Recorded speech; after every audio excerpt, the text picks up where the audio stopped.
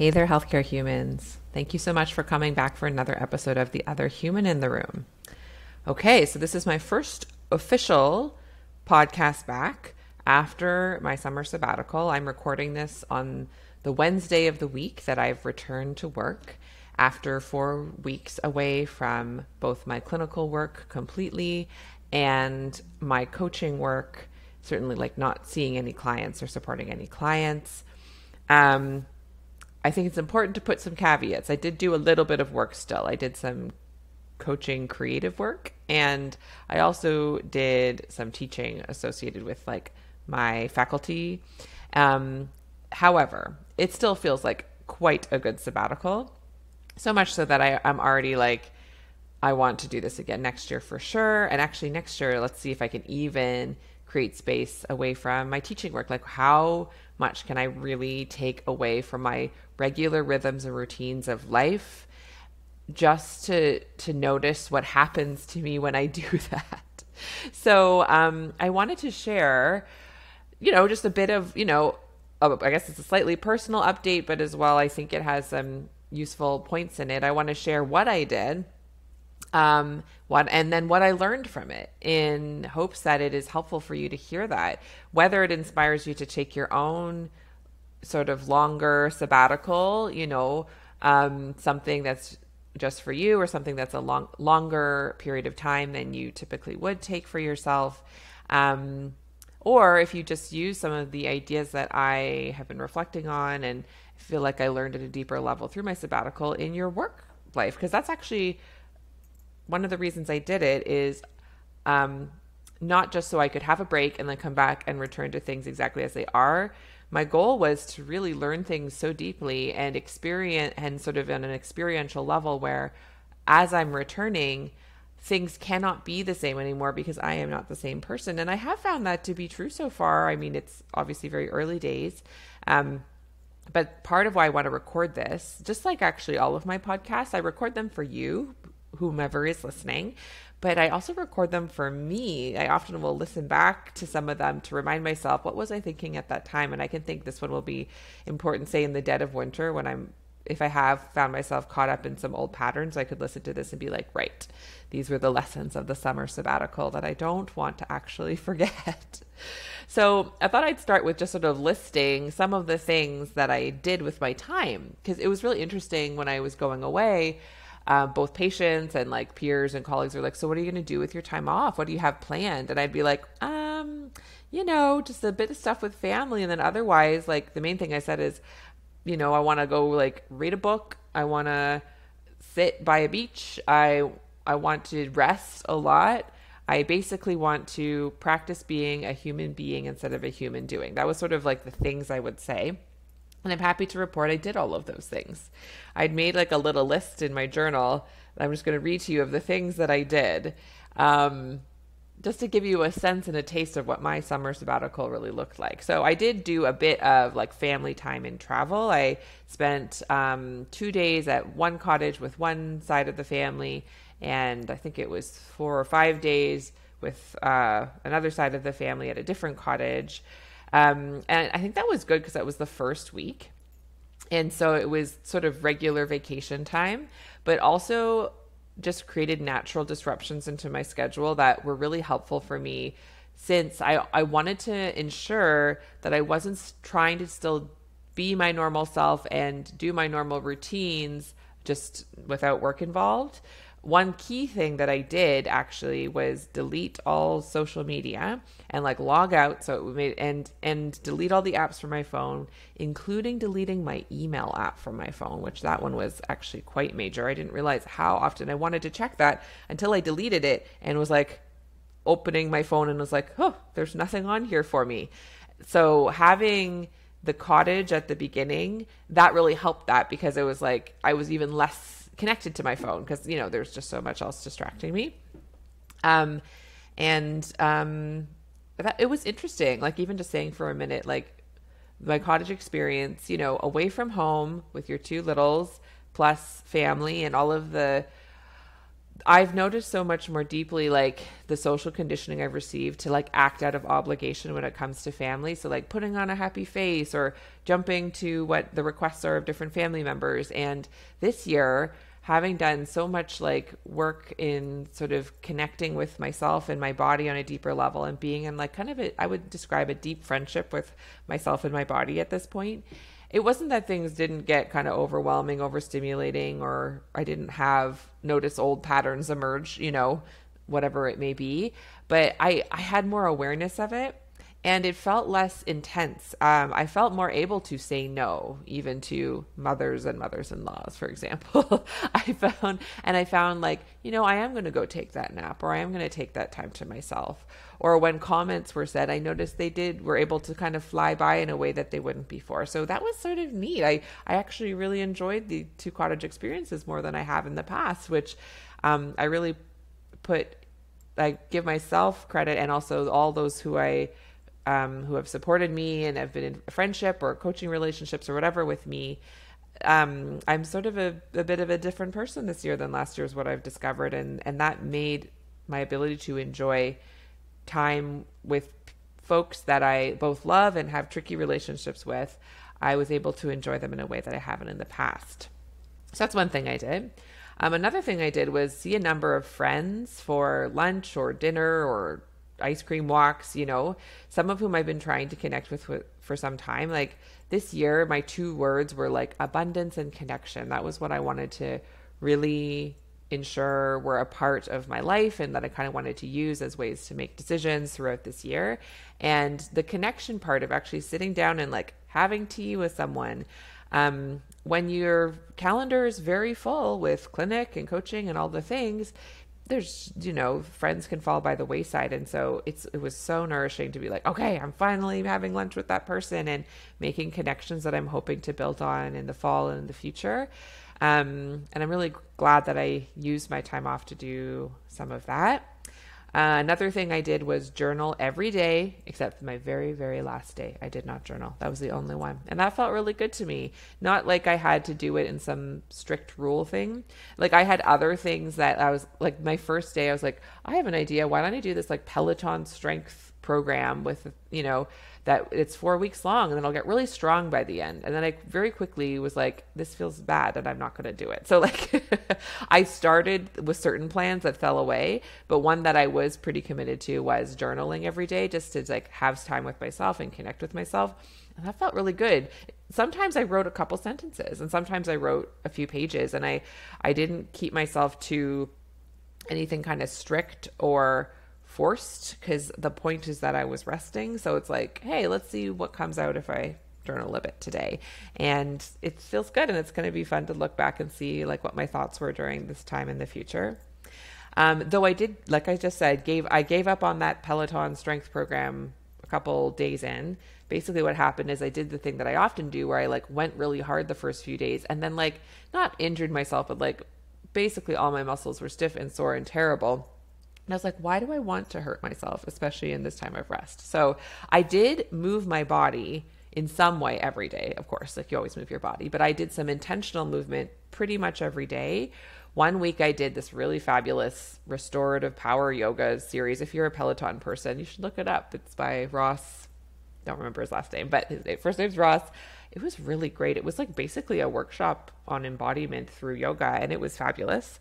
I would do a lot of like walking. I walked outside. I have a little patch of forest near my house, and I would often go there without my earbuds in and just like listen to nature and just like forest bathe or whatever you call that.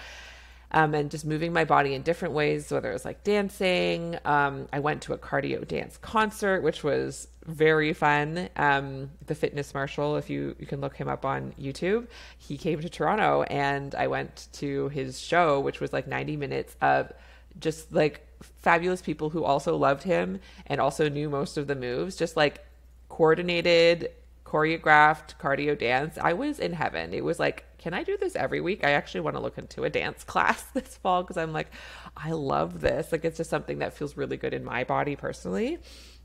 I read 2 full books just for fun. I'm a pretty fast reader. I could have done more, but like I was realizing the weeks were going on and I had put other things in my schedule. And I was like, Joan, you said you had to read a book for fun. So I, sat down for a couple days outside and inside and at a beach and read a couple books. I like when people give recommendations of books. So the first book I read was called The Shadow Cabinet by Juno Dawson. I'm actually looking it over on my shelf. It's a sequel to, it's going to be a trilogy. The first one's called Her Majesty's Royal Coven. It was great. It's basically Harry Potter for grownups, and especially Harry Potter for like grownups who don't really jive with J.K. Rowling's turf anti-trans politics. That's like kind of a spoiler, but not really a spoiler. But like, it was great. They're just like easy, fun reads about a world of magic for grown-up witches, and I just love that kind of stuff. So that was one of them. And the second one I just picked up from like Shoppers Drug Mart, like a local pharmacy. It was like 25% off, and I'm looking at it. It's called Between Us. Oh, and I don't remember how to pronounce her first name because I know it's like Welsh, maybe. It's Mhairi, but I think you don't pronounce it that way at all. McFarlane. Anyway, if you look up Between Us, it was just one of those light beach read, kind of a fun premise of a woman who realizes her boyfriend isn't as cool as she thought, betrayed her in various ways, and then on a journey of almost like it's got a little mystery in it, but then of course there's another love interest. It's great. You just like breeze through the pages. Rom-com, kind of witty British or English UK style writing. So those are the two books I read for fun. I also continued my like book snacking of other various nonfiction books when I felt like it. I read a lot of poetry, which is something that maybe a past self would have rolled my eyes at me now, but I've actually found certain kinds of poetry in particular very grounding, very soothing, and just like kind of nourishing. Andrea Gibson being one person who I've picked up a lot of their poetry. I believe their pronouns are they, them, and just really beautiful writer. And then there's a collection of poems that I am still working my way through. I think it's called something like 50 Poems to Change Your View of the World. I'll put links to all of this in the podcast. But it's curated by Padraig O Tuama, who also... he hosts a podcast called Poetry Unbound, where in his like absolutely delicious Irish accent, he'll read a poem and then he'll kind of like dissect it. And cause he's a poet himself, he'll like kind of talk about the themes he hears and what's inspired to him. And then he reads it again at the end. That's how the podcast goes. And the book is basically the same thing. So you'll like read the poem and then you'll read his sort of like what came up for him. And it's really interesting. It's like, it's taught me a lot about like the different kinds of poems, but not in a dry way, in a way that's very alive and interesting and like just connects you with your humanity. So that's, if you are a book snacker, poems are great for that because they are short. And especially for me, because I don't really have any training in like understanding how to look for the hidden depths of a poem. That one book was really helpful because then someone who does know how to do that would like explain some of it to me, and I would find that very lovely. What else is on this list? Oh yes, completely avoided Instagram, which I'm very proud of myself for doing, honestly, because it's the one that I can spend some time on there. And I did peek at Facebook a handful of times because some things I was still like programs I was still a part of were on Facebook, but I noticed how it felt in my body when I would go back and just remind myself. I think the thing about social media in general is when you're in it, it's like a full body experience. Like basically it's designed to engage you in a way as if you've suddenly entered a conversation with other humans and, 50 million other humans, and that has an effect on your body. It's not that it's good or bad, but it's just like noticing that. So when I'm like, before I would like be doing that to myself many times a day whenever I would check in on social media and then have my attention pulled back to the real here and now present moment. And so being away from that, then when I would peek at social media, I'd be like, oh, wow, this is really, now I feel like I've been transported to another realm. Like it would feel like a teleportation almost, And so that's good to notice. It means that as I've reactivated my social media accounts, before I go on them, I'm like, hey, why am I teleporting at this moment? Am I actually intentional about why I'm connecting with social media? Or is this like trying to escape, And I've noticed I have a bit more bandwidth to kind of say, oh, maybe I actually don't need to check it right now. And that's been really nice. Another thing I did was take a lot of naps, and even just like lie downs, like my rest practice, I would lie and that would feel good. Something I forgot to mention is that I sang quite a bit. There's an app that I love I think it's called Simply Sing. It's basically kind of like a karaoke app, and it will tell you if you're like on the tune or not. It's supposed to teach you how to sing, but it doesn't. But like, it's got a lot of fun pop songs on there, and singing, especially like belting out with no one listening, is another like embodiment thing for me. And, that was great. So in the middle of the day, just like say a time that I'd normally like want to go scroll social media, it's like, well, clearly my body's craving a shift or connection. What can I do? I'll sing a Kelly Clarkson song. Thanks. And so that was really fun. I did go to the beach like I'd promised myself. I went to the movies by myself. I saw the Barbie movie like on my own on a like random Monday afternoon, and it was so good. Both the experience of it and also the movie itself is like high quality. It's like excellent. I spent a full day watching like an entire season of a TV show. It was called Jury Duty. I'm saying all the names of things. Is that fun? I like when people say what they did. It was a good show. It's like the premise of the show is fun. It's like reality show with a comedy show mixed together. And I spent an entire day doing that, which is something I used to like, binge watch TV quite a bit, especially in university, and it was interesting like doing that and feeling that what was pleasurable about that, but also then noticing how at the end of the day, I didn't have the same level of, say, like satisfaction or like nourishment, or like it didn't stick with me in a way that actually felt like refreshing. And so it was useful, like giving myself permission to do it, and then also giving myself permission not to keep doing it, not because I was bad or it was bad, but like, yeah, I can see why I don't do this very many days, but once in a blue moon, it's a good time. I also went to Toronto twice for that cardio concert, and also to see some good friends right at the end, which was very fun. And the one thing I did that was technically work related but felt really good to do was like created a bunch of content for my upcoming group course that's about to start in a couple of weeks. And that felt so good. I felt like I had space and energy. I spent like one full day kind of like creating a bunch of video content and writing it, and it just felt really delicious to do it that way instead of having to like kind of fit it in and do it in a frantic way, because I just had so much space and time to do it, So those are the things I did. I just wanted to kind of say what were a bunch of things that I've done. And like from that, I feel like I've got a good solid list now. Like, what are the things that actually ground me and connect me with myself and my body more, versus other things that I tried, say like the watching TV or the peeking at social media, eating more than I was hungry for. Those were other things I did that felt good in the moment that I noticed didn't actually follow through on actually connecting me on a deeper level that ended up sort of having a lasting effect. And I feel like that was useful to kind of generate like what was more nourishing than something else. And that actually leads really well into my first lesson. I have, I think, 6 lessons that I wrote down that I want to share with you. Like, so those were the things I did. So what did I learn from having all of those different experiences?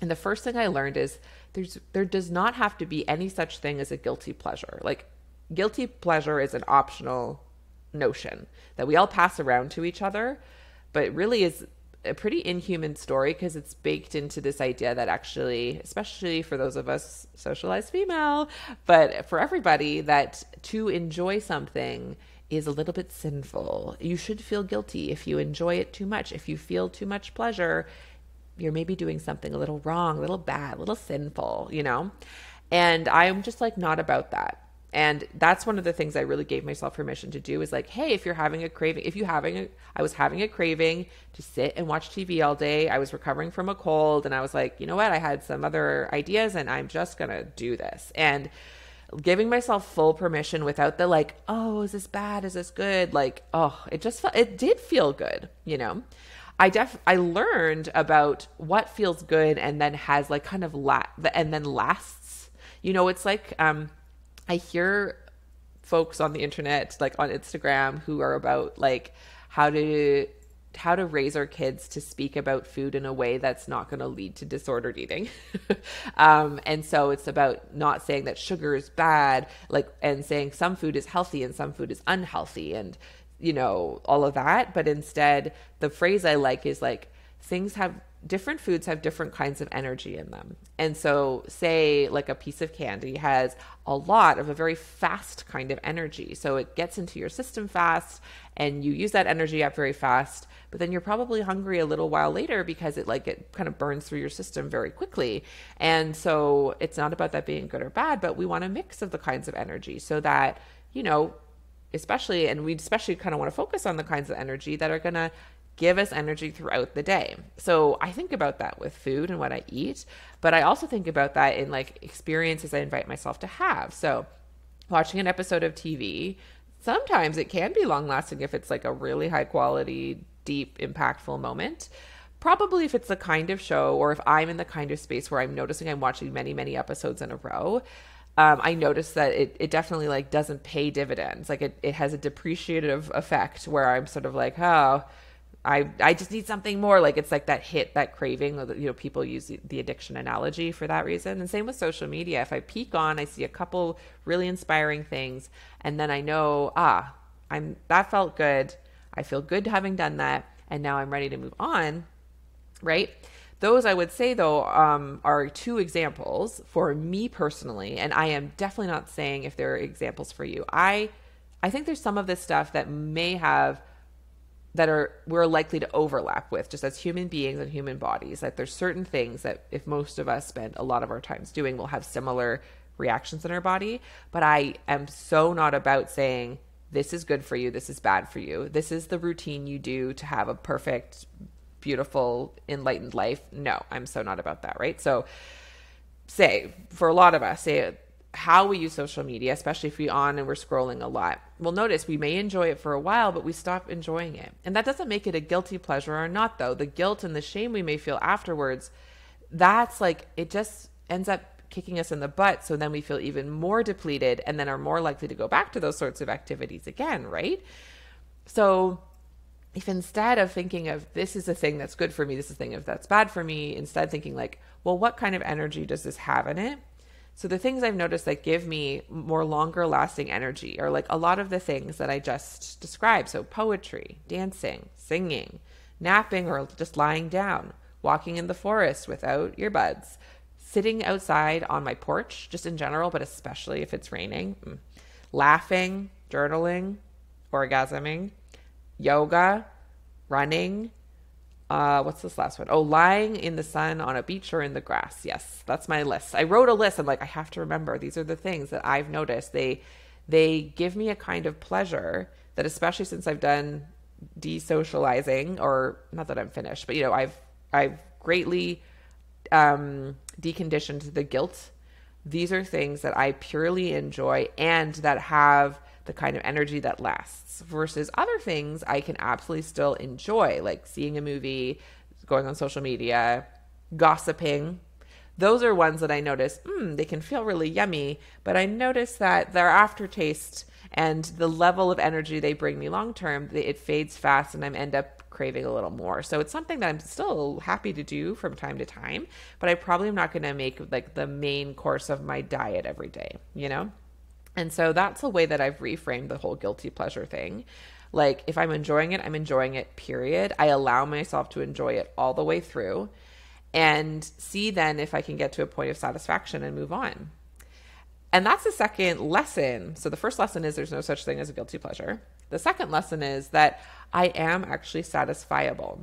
Because I remember I was going through this like kind of guided journal by Adrienne Marie Brown and Sonia Renee Taylor called, what is it called? The Journal of Radical Permission, maybe? Yikes. Something like that. And one of the questions they asked is like, are you satisfiable? And I was like, maybe I'm not, because I can hustle. And I there's ways, being unsatisfiable.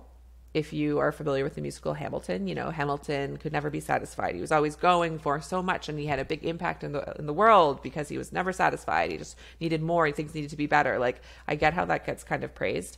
But especially, say, with things that are a part of your daily life, like if I'm never able to be satisfied in a social connection, if I'm never able to be satisfied with how I look, if I'm never be able to be satisfied about how I feel, satisfied about what I'm eating, right? It can lead to a kind of malignant hunger that means I'm not actually enjoying my life. You can't really enjoy what you can't be satisfied by, right? So I put that as one of the main intentions of this sabbatical was I want to practice satisfaction, which means tuning in. So say I'm eating something. Oh, am I full? Am I satisfied? Okay, then I'm going to stop. Oh, like I'm reading this book. Ooh, am I at a point of satisfaction where I'm feeling like, that was enough for today? Okay, then I'll put it down and move on, right? And I was surely not perfect at it because no such thing. But I would notice times where I was like, woo, I went past the point of satisfaction and was kind of just doing it to do it or out of habit or to kind of run away or escape from another feeling I was avoiding versus when I was just in it to enjoy it and be satisfied by it. I just think that was a useful lesson for me to learn is that I can be satisfied. And I do want to take that as a practice. So into my work, like working yesterday, it's like, could I practice being satisfied with what I did with each of my patients, knowing there's always more, there's always something else, but like, could I be satisfied by that? So the third lesson that I learned in my summer sabbatical is that prioritizing time in nature is essential for me. So one thing that I am getting curious about is how can I tweak my schedule to create time outside in the fresh air? I think whether it's actually that at the beginning and the end of my day, I just like make sure I take time, like get out of my van, and before I go into work, I like take a walk. I think in the middle of the day, going for a quick walk around the block could be good. I did not start that yesterday, but this is the reason I want to record this podcast because I think it's something that will feel good to add into the middle of my day instead of like grinding all the way through, even though it feels less like grinding than it used to. I think something about nature and fresh air, I'm just curious what it will feel like to add it into my work, especially days when I would normally be on my computer all day or with patients all day. So that's something I'm reminding myself because it's just like, you just feel more alive when you're next to a tree. At least for me, it is. Like there's a reason my tattoo is 3 trees. Like I love trees, and being in nature, you just like remember that you're an animal because we are animals and we pretend we're not. And there's something about how we are often inside and away from the things that remind us of what we are connected to on a fundamental level that it's super therapeutic to go back to. And I want to have an intention to bring that into my regular working routine for sure. A super important lesson that I wanted to learn in a real embodied concrete way by going on my sabbatical, and that I want to learn on deeper levels ongoing forever, is that I am replaceable at work. So my patients receive good care without me, with me and without me. That's like, if that's one of my favorite mantras, is that is true. My patients receive good care from many sources, including me, but many, many more, and like being away for the full month. And that the dividends and rewards and harvest of that I received back like yesterday at my first full day, and just like the number of people who mentioned seeing one or both of the nurse practitioners who I have hired to actually watch my practice all the time, and then for this past month, they've been the ones caring for my patients. They had such lovely things to say about them. And also, even if they didn't have lovely things to say, which no one yesterday did, but say they had, like, guess what? They still got care. Whether their opinion of it is that, they think that we have to have a monogamous clinical relationship. I'm exploring polyamory in my clinical work, if you will. But really just the sense of like, I'm so grateful to be a part of these teams, like coming back and having a very slim inbox and having all this beautiful care offered to my patients in my absence was like so glorious. Honestly, I can't say that enough. So like just strong recommend doing it for that reason, because we can get so like in our heads and have so much ownership. Like it's got to be done this way, my way, and that's the only way. And like, I get why we do that. And it can come from like, these are my values. This is what feels good to offer my patients. And the thing is like, it can feel really good for you to be really clear about how you offer care to your patients. And when that starts to mean that you're the only one who can offer care because yours is the only kind of good care to offer, just double check that that's not an inhuman story, because in my experience, it is an inhuman story and a little bit supremacist, right? And I say that very lightly and with love and to myself, because there's some things where I'm still like, obviously my way is the best. And it's something I'm really learning to let go of, because there's so many good ways. And actually, the more good ways we can find, I'm not saying there's not bad ways. There are some really not great ways. Thankfully, those that I have hired do not practice in those bad ways. I think that's why we resonate so well with each other, because our styles are similar enough that it's not discordant, but like everyone has their own spin. And I don't even know what I would have decided on some of the days with some of the clinics, but they decided beautiful things and did so much beautiful work. And I was like, wow, like I just love it. I learned things from it, So working on a team, so good. Hiring a locum when you go away, so good. For nothing else, just to remind yourself, you are replaceable. We are all replaceable. We will all retire someday. We all get sick. We all go on leaves. Like, it's part of it. So it can't be that we think we're the one and only clinician for our patients. That's a really heavy setup, and it's not fair to us or to our patients, actually.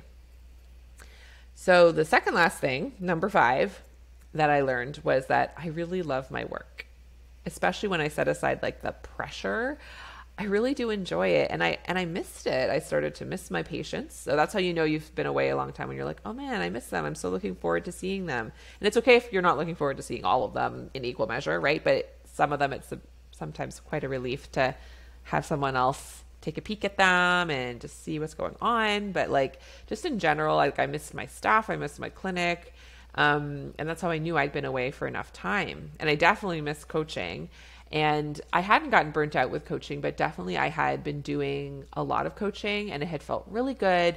And it had felt just about time to put it down, because I could see myself, I enjoy it so much. I could see that desire to keep going and going forever, but nothing you're supposed to do forever. You're supposed to have seasons for everything. And so sort of pushing myself to have a season of stepping away from like one-on-one coaching was like really good. And now I feel really resourced I have 3 one-on-one clients for the fall so far. And then I have my group program that's going to have, I believe, 8 people in it. And like, that feels great. That's going to be a great number of humans to connect with and support. And because I've taken this time away, it's feeling really good. And then the last lesson is sabbaticals, or whatever you want to call them, extended times away from work, ideally by myself for chunks of it, for sure. They really should be mandatory. Honestly, like, why is that not part of our culture, period? I kind of like teachers. I get what you got going on there, though maybe teachers then fill their summer with other things and don't actually relax and take time for themselves. But like, the jobs we do in healthcare are extremely like high performance dependent. Like, we have to have our brains on right. We have to have our like empathy on right. We don't have to. And in fact, most of us are in some level of depletion with that, and we still do okay work. But like, this is the care of other humans' bodies. Like, why wouldn't we assume that the bodies caring for the other bodies need time to themselves, need time for rest and restoration and resourcing? Like, it's so wild that we don't have this as like, you're only allowed to work 11 months out of the year or something. I would love if that became the norm in the culture. And, the system was resourced enough. We had enough people in here. We had enough, systems in place that was not only encouraged, but in some ways planned for, maybe even mandatory. That's where I'm dreaming. That's like the reality I'd love to come true, honestly. And so for me, I've decided to make it mandatory for myself. So I absolutely want to take the same amount of time next summer. I'm thinking about also maybe, I don't know if it would be a full month, but like taking maybe a full week off for like my birthday every year, and have that be like, maybe I go away or something, or I don't know. Like, I haven't fully figured that out, but like another chunk of time in the middle of the winter. My birthday's in February. So like chunk of time in the winter where I do a similar little sabbatical, again, just to be like, I'm replaceable. my rest and restoration and bodily needs matter, and really just to disrupt. Because like when you're at work, I could feel, okay, all the desires, all the requests, all the needs, you know, yes, expectations or opinions, but they start to feel like obligations if we're in it too long. Like we have to, yes, we can work on reconfiguring what our environments look like when we're at work so it's less like that. That's my whole thing. And one of the ways I think we could always get the perspective we need to learn how we can tweak it further is by fully removing ourselves from just like our daily routines, you know, whatever we think we have to do, burn it all to the ground and say, look, I didn't have to do any of that and I was fine. I fed myself. I gave myself water to drink. I used the toilet. I slept. I moved my body. Like those are, you know, I talked to a human. Like, are those the 5 basic functions that a person actually needs? And everything on top of that can't be a need to, have to, must, should, you know? So finding time out separate from that, I think, is quite essential. And so that's my plan moving forward. And I'm saying it all out loud to you to make it so. And so with that, I had a thought about if anyone would want support to ensure they get their summer sabbatical next year, whether it's in the summer or not, you know. This past year I did this little coaching program, Operation Enjoy Your Summer. It was really fun. I promoted it for a week, and I think that was not a long enough time for people to decide if they wanted to do it or not. And I had 2 people sign up, which was fabulous. And I actually got together with them and had lunch with them when I was in Toronto, and that was like amazing. And I was thinking, like, would folks want that if I offered something like that? I really would like to know. It feels like optional to me. It's something that I think I would be happy to offer and kind of host. I actually have another coach who does work in kind of the money goal setting space that I'm thinking would be a great collaborator. And so we could kind of offer it together, and you get 2 coaches. And whether it's like a series of workshops, whether it's like a proper coaching program, I don't know. So this isn't like a formal offer, you know, but it is something I've been thinking about. And so if you listen to this and you're like, you know what, everything Joan was talking about, maybe you're like, I wouldn't want to do any of the things she did while she was on sabbatical, but the idea of being away from my work for 4 weeks sounds amazing, and I would go do this, but I could never. Like, especially if you're in that space and you're like, but what if I could? And you would like some support around that. I think what I'm going to do is in the show notes of this podcast, and probably like if you peep my social media and my website and look for like this podcast page, I'm going to put like a Google form there. And so if that's something you're like, you know what, I'd be interested in learning more. This is not a commitment. You don't have to sign up right now, but like, I'm interested in learning more of what this would look like. I would love to offer it for you because I know that I needed it, and offering it to others and having the 2 people sign up really solidified that I was really doing it. And that was really helpful for me. And I believe it was helpful for them too. So if you're interested in doing that, check the show notes and check my website, like the podcast part of my website. And yeah, you know, only sign up if you think you might be interested. And then I will at a later date, sometime this fall, I will email you if there's been enough interest that we might do Operation Enjoy Your Summer Part 2. And if not, that's totally good. Like, one of the things I'm really interested in is offering things on this podcast, and also like the additional things that I do, like coaching wise, like programs, workshops, etc. I really want to make sure they're things that are of interest and are kind of addressing the top of mind, highest struggles and interests that you who are listening have. And so if you ever have another idea of like what would be interesting to you, whether it's like a topic for the podcast or something you're like, oh, would you ever do a workshop on this? Or are you ever considering doing this? Like, please feel free to like DM me on social media or hit me up on, contact me through my website. And I'm happy to hear all of those ideas, because I would love to spend my time doing things that are really meaningful for others as well as myself, you know? So yeah, that's it for this week. I hope you can reflect back on this summer, whether you took a whole chunk of time off or not, but really sitting down and being like, what did I do?